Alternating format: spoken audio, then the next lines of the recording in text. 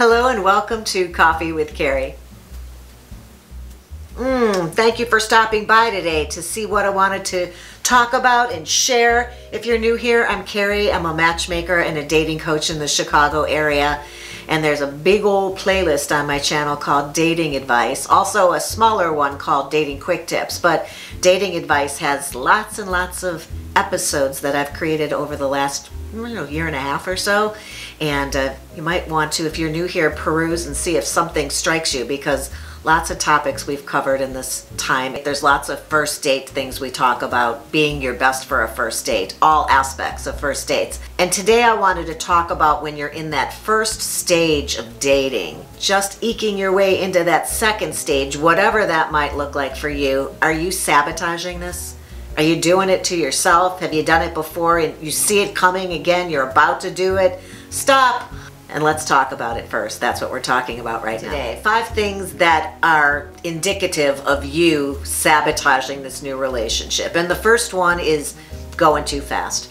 Zooming into stage 2 from stage 1. I don't know what stage 2 looks like for you or for him, what type of changes are actually going to happen. Maybe it's talking about exclusivity, maybe it's moving in together, I don't know. But whatever that is for you, if you're moving things along at a pace that feels too quick to the other person because you're not checking in to see what they're feeling as well, that could be definitely a sign that you're sabotaging. I also want to warn you here that in these early stages of dating, to be aware and beware of seeing in this person, because it's so soon, seeing what my mother calls the perfect stranger. I think she uses the term incorrectly, but it's what I've heard all the years growing up when I was dating or meeting people in general, it applies. But she considers the perfect stranger somebody that, because they are a stranger, you give them all the benefit of the doubt and you just assume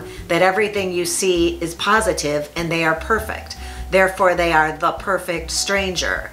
And I think that's something that a lot of us do, even on the dating app swiping, that we'll see somebody and we attribute qualities to them, not knowing them at all, based on pictures or something they said. And when you're actually dating, things that you know about them, you fill in the gaps of things you don't know with what you want them to be to make the perfect stranger. So beware of that in the early stages. That's also a way that you can sabotage it, because of course you're going to be let down when the real person shows through and you find out they're not perfect, and like, who is? 2, speaking of filling in all those blanks with the things you want and crave and desire and hope that this person is, I want you to actually listen to this person. Hear the things they're saying and don't misconstrue or ignore warning signs or signals that maybe they're not where you are romantically or not thinking along the same lines you are. I've heard so many women say that, yeah, he told me he didn't want kids, but I knew that he changed his mind once he fell in love with me. Or he said he was never going to get married. Or he said that we were just friends. And women are hoping to change things. So I want to remind you, for number 2, that people tell you who they are. You just need to pay attention. You just need to listen. You just need to watch. They will be honest with you. They will tell you. They usually do. They're usually not deceptive. They tell you and you don't want to hear it, and you make up your mind to do something different.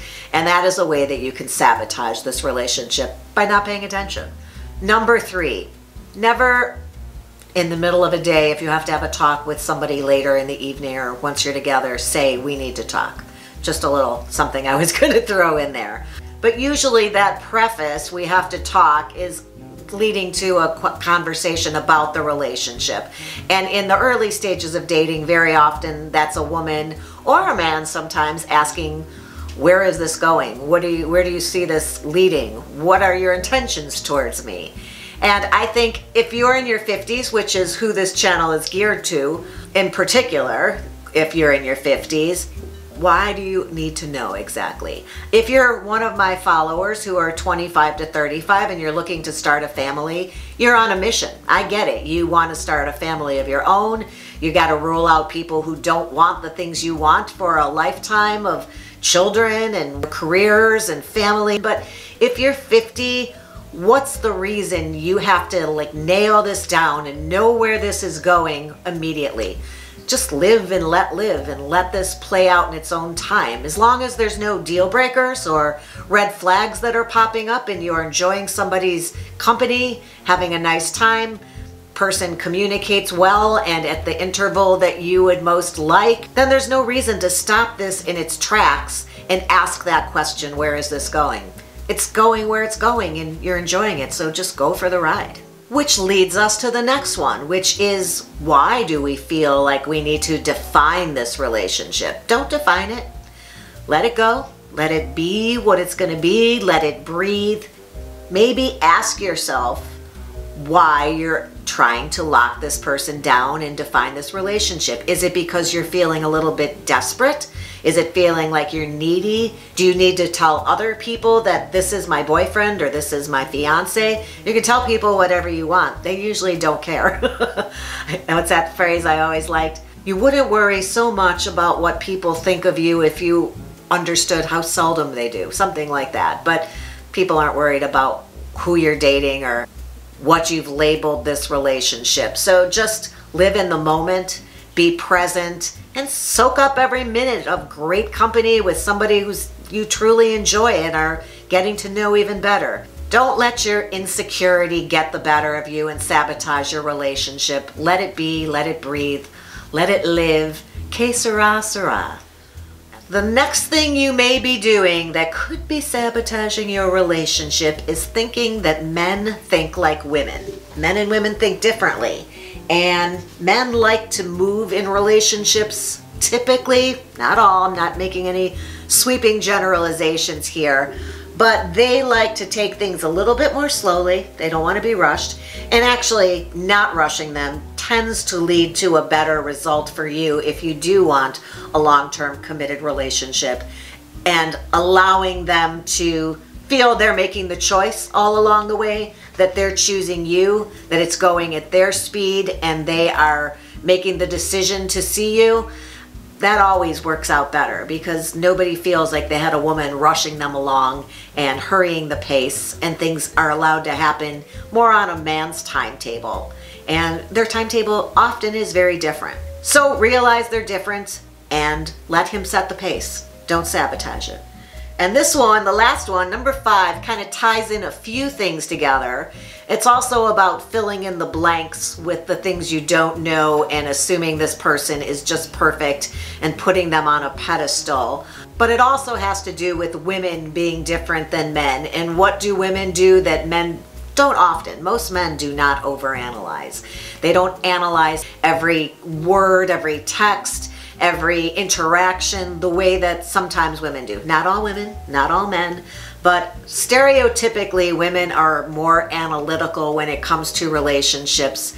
And it's better for you and the relationship long term if you don't do that. Because while we're great at overanalyzing, we're not always great at guessing or reading minds. So I would advise you to not overanalyze, and again, be chill, let things happen in their own time, and soon enough you will know where this is going and you won't have sabotaged it, and you'll be able to reap the rewards of being a cool chick who let things happen naturally and didn't ruin it before it even got off the ground. I hope that happens for you. I wish you love, of course. So be brave out there and subscribe to my channel. Hit the ring bell if you want to be notified every time I upload a new episode. The thumbs up button lets me know that you enjoyed this episode in particular. And I will look forward to having you back again soon. So thanks for being here today. And until next time, have a good one.